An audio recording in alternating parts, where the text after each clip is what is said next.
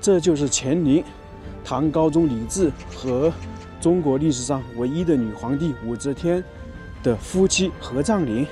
一座陵墓葬2个皇帝，这个在中国是唯一的，估计在世界也是唯一的，并且他们还是夫妻。这座陵墓呢有几个称呼：露天石刻博物馆、历代诸皇陵之冠和睡美人。我们之前去看了唐太宗李世民的昭陵，那是唐朝第1座阴山围陵。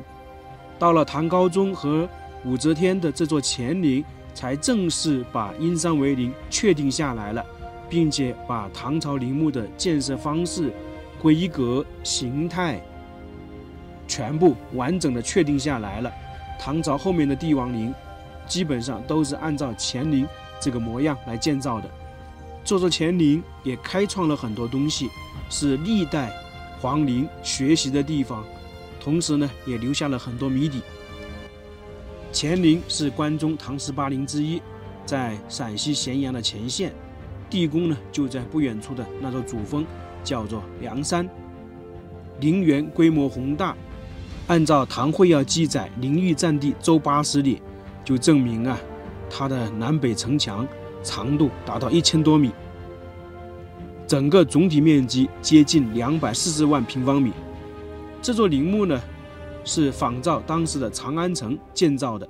乾陵和唐太宗李世民的陵墓一样，也有很多陪葬墓，不过呢数量比不上李世民的。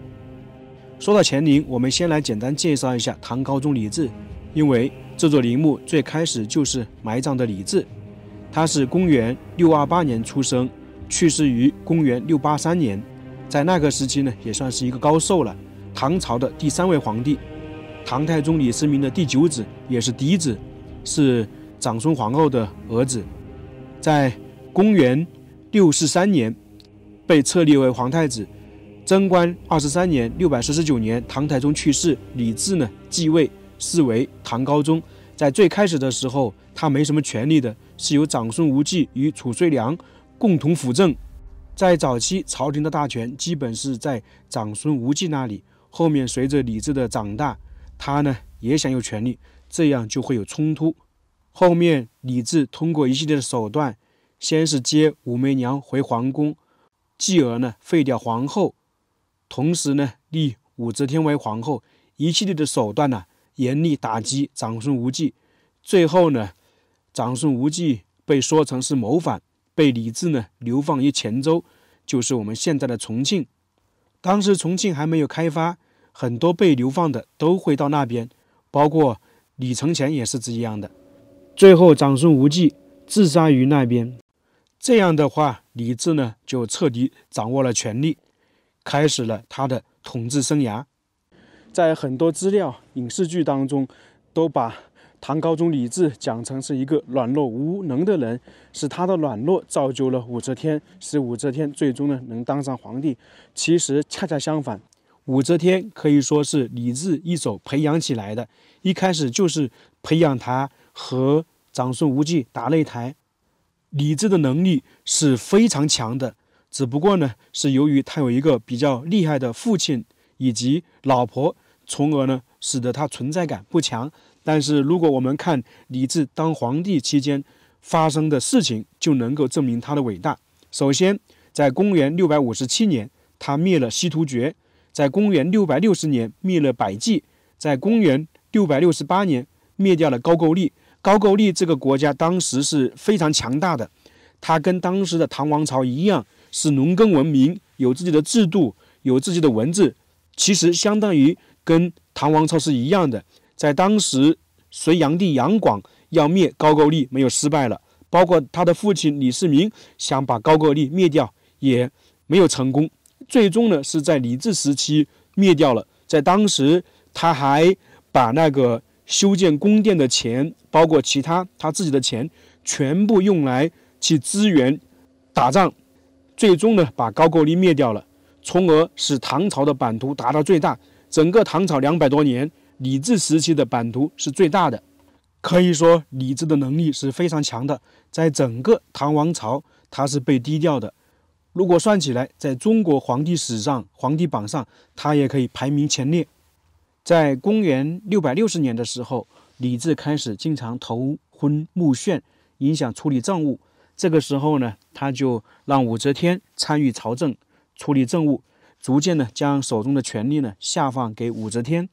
在当时呢，还出现一个二圣临朝，就是2个人呢都可以上朝。这主要还是李治放心把权力交给他，因为他有个想法，他在世，武则天是翻不起什么大浪的。最重要的还是唐高宗李治他比较信任武则天。在公元683年的时候，唐高宗去世，享年56岁。在他去世之前，他下了一道遗诏，就是说军国大事有不决，可以由武则天做主。那这个时候相当于给了他一道旨意，武则天可以废立皇帝。当时李治呢想到了后面的皇帝很有可能由武则天去废立去换，他万万呢没有想到武则天会自己去做皇帝。不光他没有想到，可能所有人都没有想到，在中国历史上仅此一位，在武则天登基之前，没有人能够想到女人会做皇帝。从这里呢也可以看得出来，武则天呢能力也确实是非常强，别人做不到她的事情，她能够做得到。李治去世之后，那肯定要选择安葬地，在他生前是没有选择陵墓的。当时李治呢，他是营建了一个东都洛阳，就把政治中心呢向那边转移。但是由于整个唐王朝的统治中心还是关中，特别是唐高祖李渊开国皇帝嘛，以及唐太宗李世民都站在关中，那么李治呢肯定还是要葬回关中的。于是呢，武则天就决定在关中渭北高原选择一块极地建造帝陵，也是按照李世民那种方式，因山为陵。在当时选址有一个传说很有意思我们应该以前也讲到了，就是武则天派出袁天罡和李淳风2个人去寻找陵墓的地址。当时他们2个呢都是比较知名的风水师。袁天罡当时来到关中，半夜的时候观天象，只见一处山峦上紫气冲天，恰好呢与北斗相交。袁天罡认为那里是块宝地，于是呢马上去到那个山顶，找准定位。当时呢他手上也没有其他东西做记号，于是呢就从口袋摸出一枚铜钱，放在地面掩上泥土，之后呢就去武则天那里复命去了。另一位李淳风，他也是沿着渭水向东而巡，在一个艳阳高照的中午，看见秦川大地上也突兀出一座奇怪的石山。李淳风呢也是马上上山，当时呢拔出发针砸入到泥土里面去，然后呢也向武则天复命去了。武则天听说2个人在同一个地方选中极地，便派人去复查。当时的一个大臣来到我们今天看的梁山，发现李淳风的那个发针呢正好扎在袁天罡埋下的铜钱里面，于是呢最终就确定这个地方为唐高宗李治陵墓的中心位置、核心位置，就是地宫所在地。还有一点，这座陵墓如果从远处看的话，就像一个女子静静地躺在大地上面。那武则天当时作为掌权人，她也是女子，那么她就非常喜欢这个地方。于是武则天就开始下令建造乾陵，后面唐高宗李治就安葬在这个大山里面。我们等一下呢还能看到墓道口在什么位置。现在呢我们去看一下整个乾陵地面建筑。我们现在是来到了神道的起点，它是通向陵墓的导引大道，又称御道，又叫司马道，几乎每一座陵园呢都会有。在起点这里有一对华表，挺拔高大，浑然一体。它呢高度8米，直径1.12米，特别是这个柱子身上雕刻了很多兽类图案以及其他的那个海石流纹，象征吉祥嘛。顶部呢是一个仰盆莲花顶座，这个是跟佛教有关，因为李治和武则天都比较信奉佛教。最顶部呢是一个圆形柱头，也称之为圆球，它是代表天降甘露的象征。华表在这里还代表着君王广开言路，善于纳谏的德政。在陵墓前放置华表是从乾陵开始的，后面历朝历代的君王修建陵墓都会放置华表，包括一些文武大臣也会放。画表过去呢，就是一马，它雄踞在神道两侧，昂首对视，头部高高扬起，眼睛呢炯炯有神，颈部非常粗壮。一马呢，也是人们想象中长有翅膀会飞的马，又叫天马。它显然是封建最高统治者权威的象征。马呢，在古代是重要的交通工具，因为不像现在有汽车，那个时期只有一般有身份的人才能骑马。一马的造型呢，是来自于西方，本身我们中土大唐是没有的，这也算是唐代对外开放的明显特征象征。在乾陵刚开始就看到这么壮观的石像，整体为乾陵整个石像奠定了基础。在乾陵之前，陵墓呢有一些有石像，有一些没有，而从这里开始呢，历朝历代的帝王陵前面基本上都会有石像，那个唐宋是最明显的。石马过来呢，属于鸵鸟，这个在中国帝王陵是第一次采用鸵鸟。它本身呢不是我们中原产的，属于非洲或者西亚。汉朝鸵鸟呢是通过河西走廊、丝绸之路传进来了。那乾陵为什么会放置鸵鸟呢？我猜想啊，因为是当时唐王朝是世界大国，西方很多国家呢会来这边交流朝贡。那么放置鸵鸟是不是代表着它这个属于大唐的威名，威震远方，也算是当时中西方交流的一种见证。还有一点，你看唐王朝的陵墓前面的石像，就能够看得出来唐王朝实力怎么样。你像乾陵以及后面的乔陵，这些石像是非常庞大、非常精美。这个时候属于封建社会的顶峰时期。那么国力强大，修建的话自然是美轮美奂、庞大无比。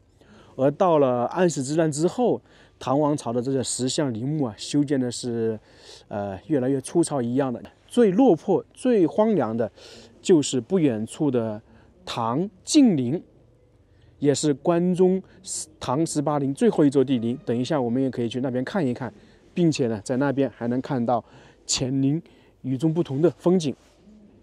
那到了这里呢，属于石马和牵马人。为什么会这样呢？因为帝王出行经常是有马嘛，那马不可能是皇帝牵过来，而是有专门的牵马人、养马人。这个是比较好了解了。在陵墓前放石马，乾陵之前也有，不过呢，单独放了一个牵马人，应该也是首创了。这个可以称之为藏马呀。是帝王仪仗所用之马，通常用于朝会、祭祀、出巡等等。在乾陵的话，现在这种藏马总共是5对，这些马匹都比较高啊，能够达到1.95米，差不多2米高，非常精美啊。这也是唐王朝实力的见证。只不过呢，一些是已经被破坏了。要看古代陵墓前的雕刻石像，就是得来乾陵以及那个乔陵看，那真的是非常精美啊！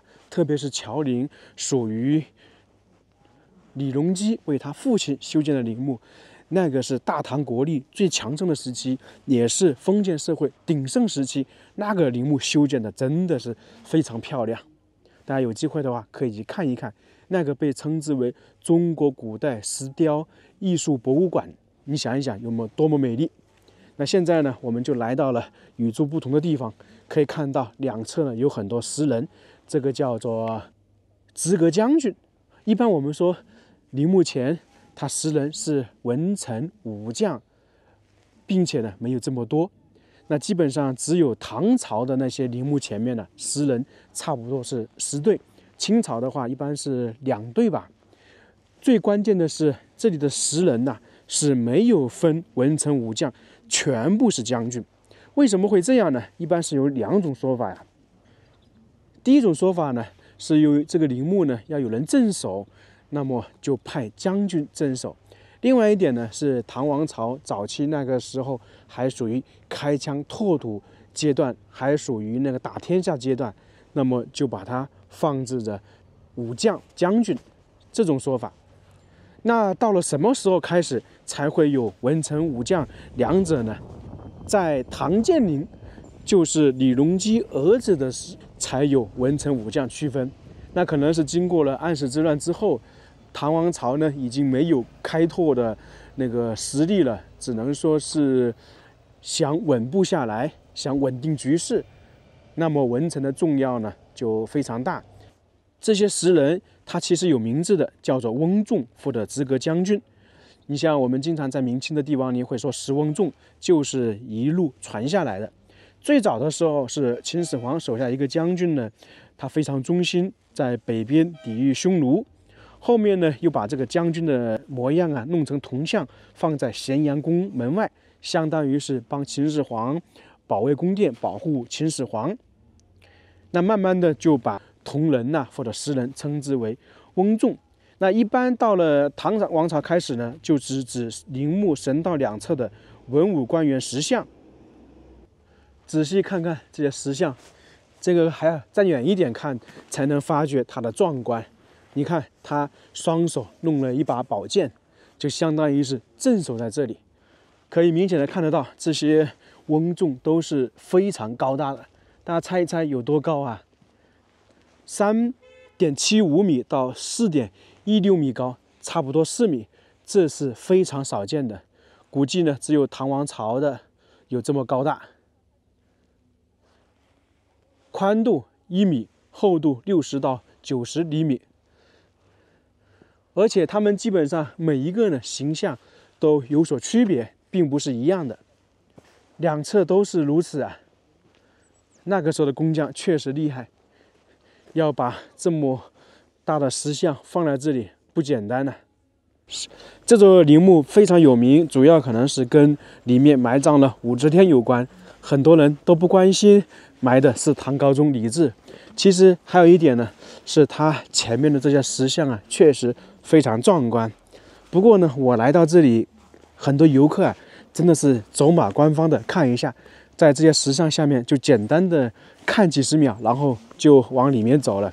我来到乾陵的话，基本上要在里面逛几个小时，而大部分游客啊，可能就是20分钟吧。跟我同时来的，现在已经走了，我才在里面不到半个小时，所以有时候不知道怎么说吧。这里已经是最后2个石像了，再往前走就来到了闻名世界乾陵里面比较重要的一个地方——武则天的无字碑。就在这个我们看到的城墙下面一点。那这个不是叫城墙，它是叫阙楼。3出阙，大家看到没有？1、2、3。在封建社会秦汉唐的时候，3出阙只有帝王才享用，陵墓啊、宫殿等等。这一块是武则天的无字碑，通高8.03米，重约98.8吨，差不多100吨呢。我们来看一看。一般说无字碑都说是没有字的，但是你如果来到这个下面，可以明显的看到，现在是有很多字在上面的。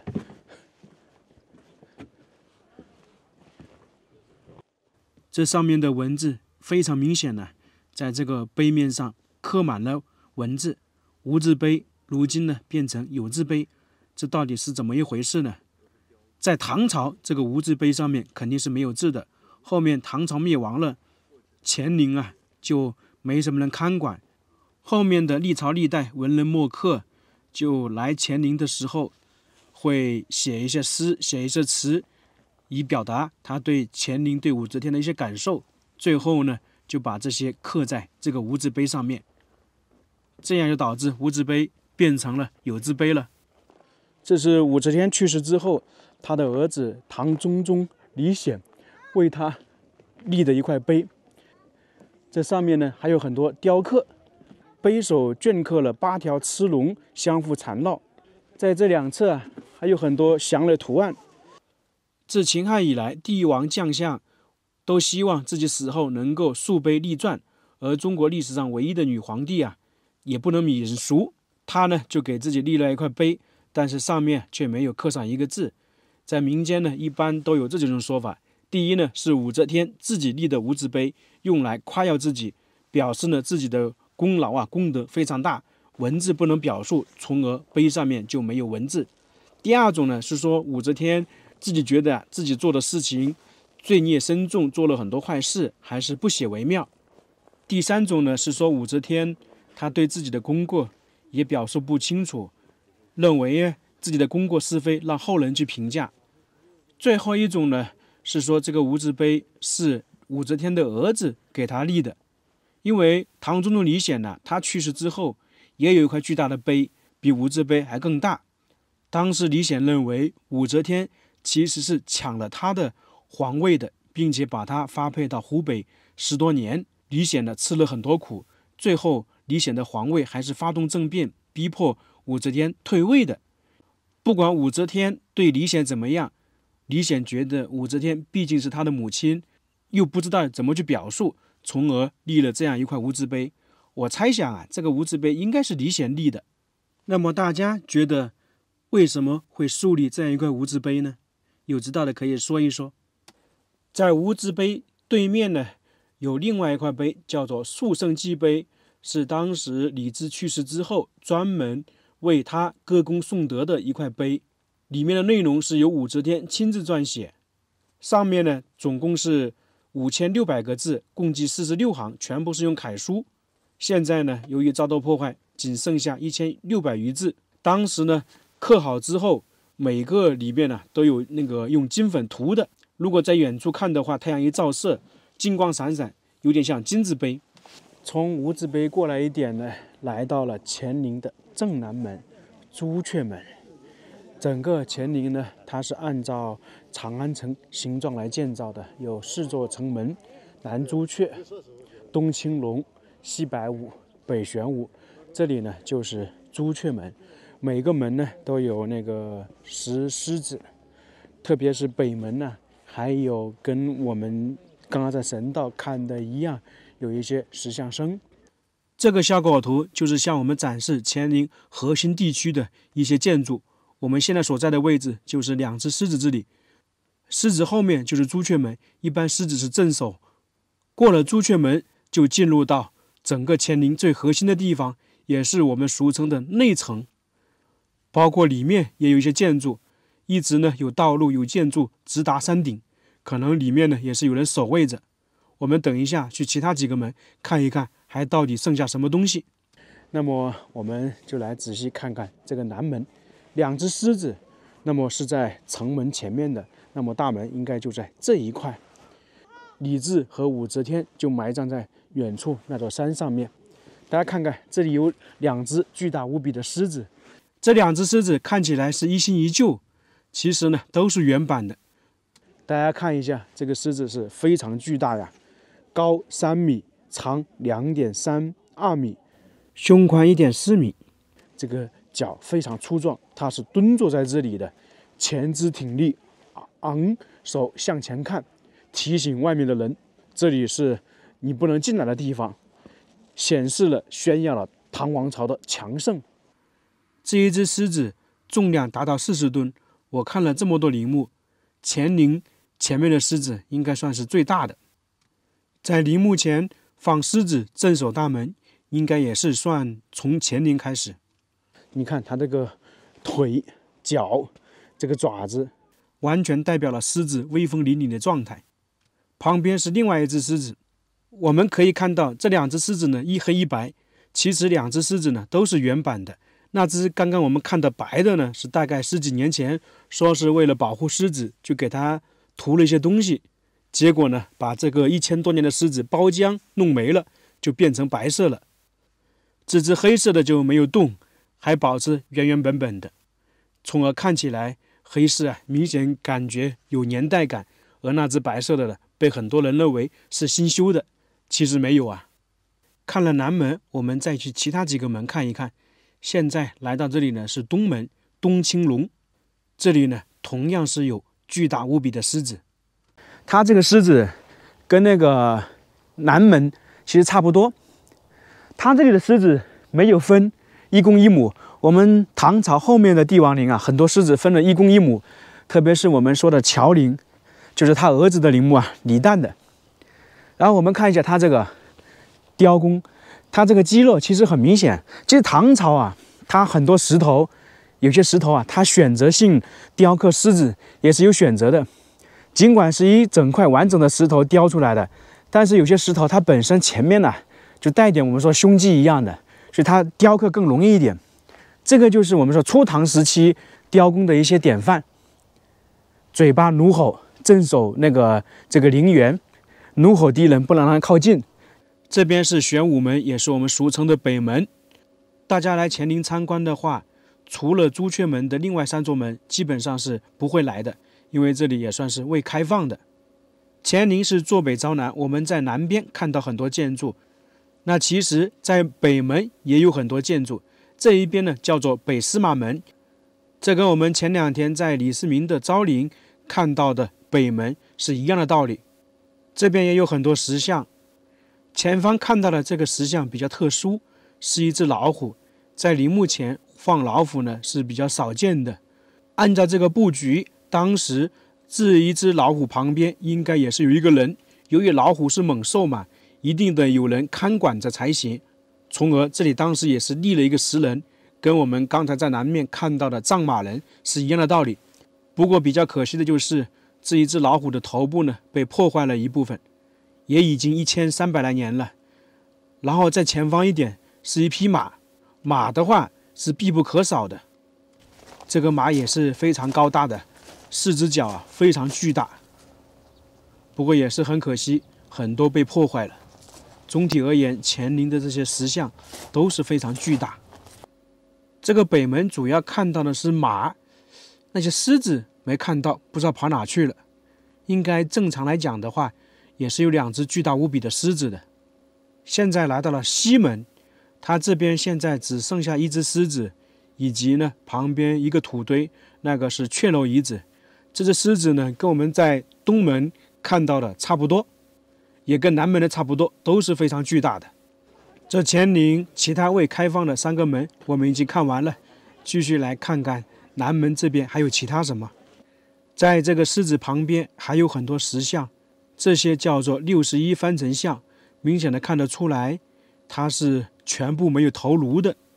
石像呢是位于东西两侧，是当时唐王朝属下的少数民族官员和邻国王子使节的石像，大概就是西域那一边。他们呢在唐高宗入葬的时候前来参加葬礼，武则天呢为宣扬大唐威势，将他们木刻成像立于这个陵墓前。这些石像明显的看得出来服饰各异，跟我们当时中原王朝是不一样的。以前这些石像背部呢刻有国名、官职和姓名，但是1300多年了嘛，很多字迹呢已经模糊不清了。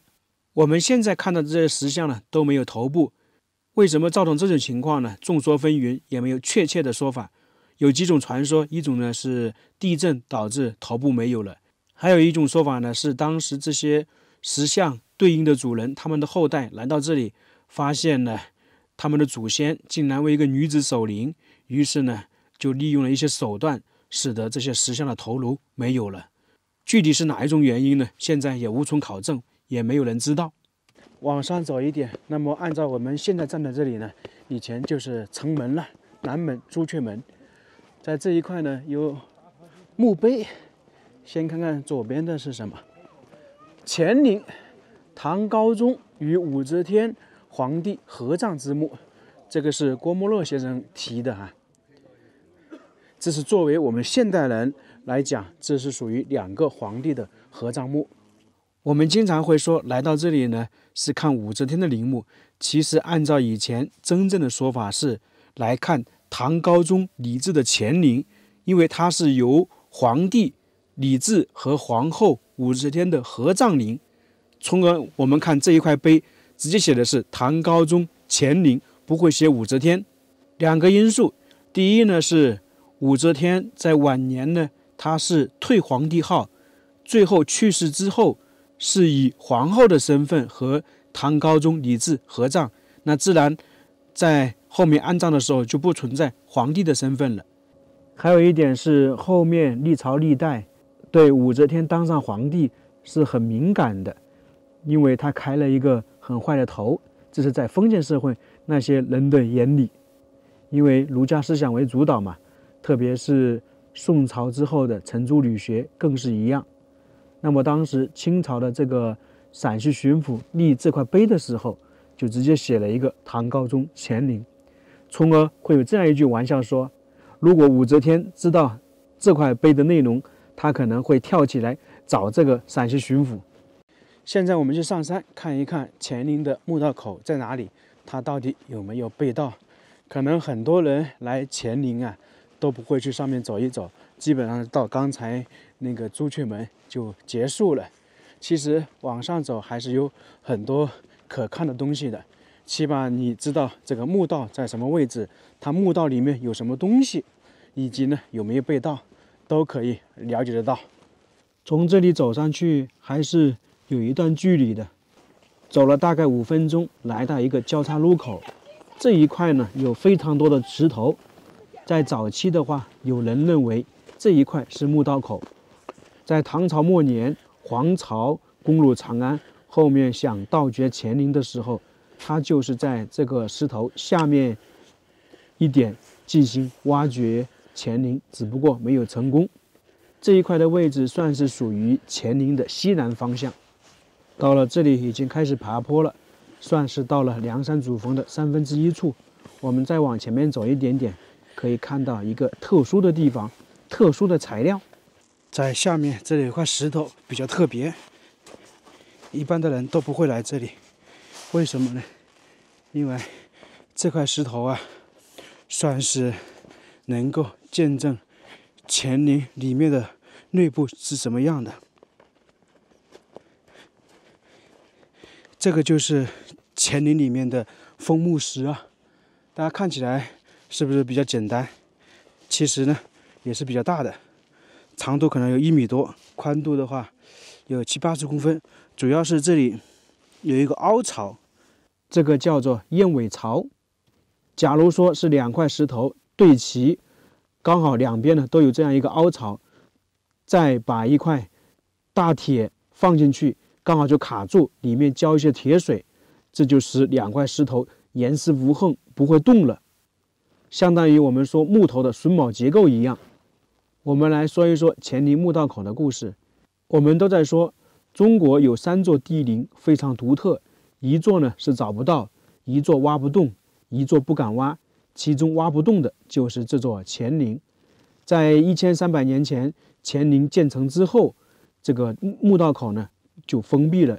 在一个帝国，陵墓的墓道入口肯定是最高机密。在唐朝，乾陵也好，昭陵也好，它不用担心被盗，因为时时刻刻有人守卫着。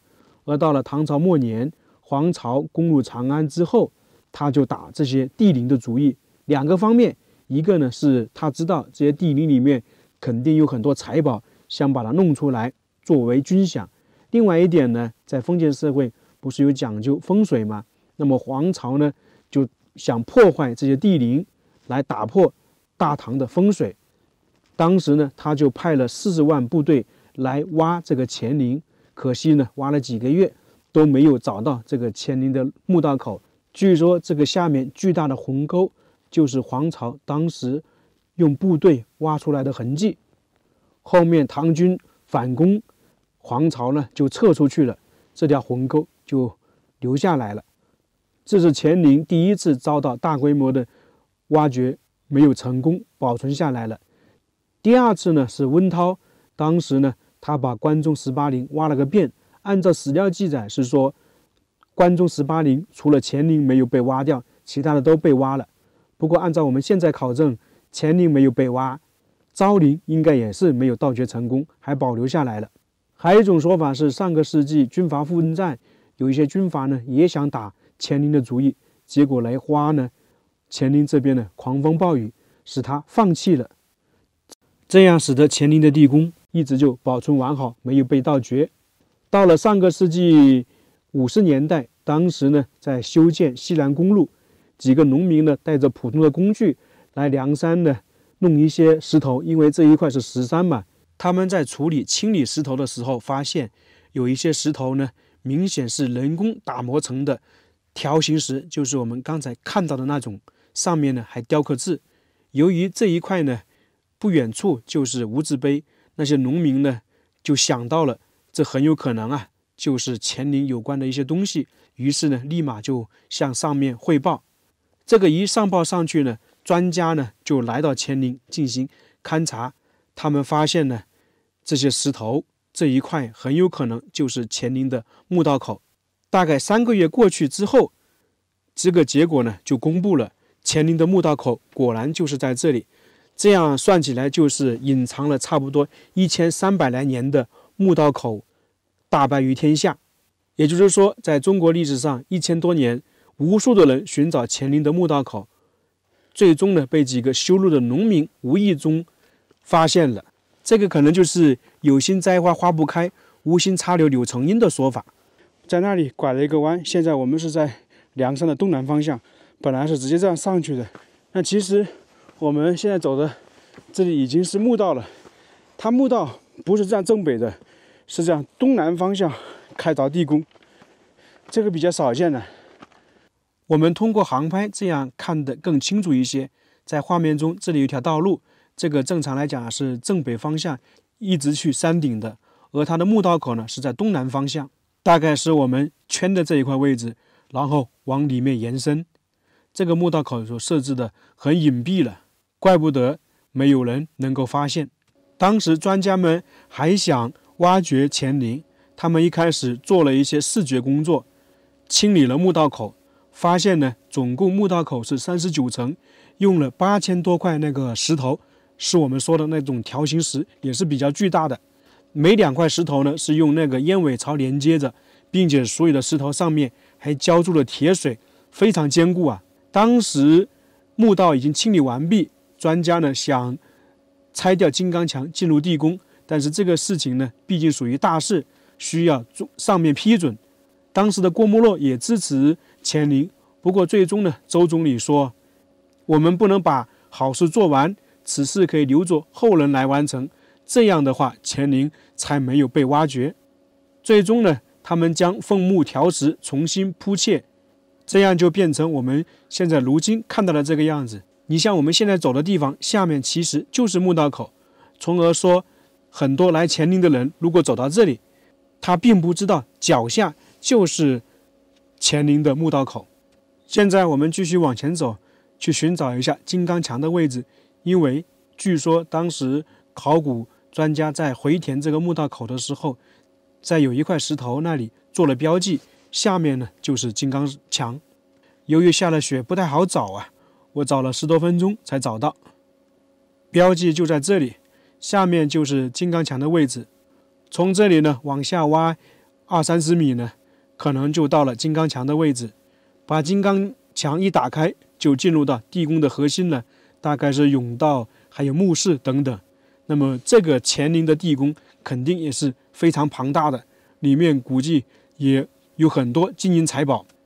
按照我们现在的猜想，这个乾陵地宫里面估计最少有800-900个平米，里面不光放了很多金银财宝，估计呢还放了很多书法作品。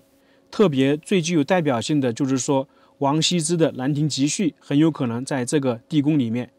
一种说法是在唐昭陵，还有一种说法就是在乾陵里面，因为李世民也好，李治也好，都非常喜欢书法。不过就是很可惜，没人知道地宫里面到底埋藏了什么，只有可能未来不知道什么时候，也许可能知道答案。总体而言，这个乾陵确实是让我们大开眼界啊！不愧是那个唐朝比较强盛时期修建的一座陵墓。另外一点呢，这座乾陵的修建完成，也为后面帝陵建造了一个范本。不光是唐朝的，后面宋、明、清都基本上参考了乾陵。乾陵这个地方，其实我也来过了好几次。每一次来呢，有点不一样的感受。总体而言呢，算是一个比较不错的地方。如果大家喜欢历史，可以来这里看一看，尽量呢不要走马观花，在这里呢多待一段时间，多了解一下。那这个乾陵我们就看到这里了，非常感谢大家，我们下一个视频再见。